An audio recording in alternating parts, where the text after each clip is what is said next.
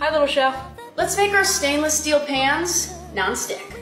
We're gonna first need to get this pan nice and hot. To test if it's ready, you wanna drop some water in it. That's what we're looking for, the water beating up like that. Before we add our oil, we wanna make sure that the water is completely evaporated. We don't want a big reaction between the water and the oil. All right, so now that the pan is hot, we can add in our oil.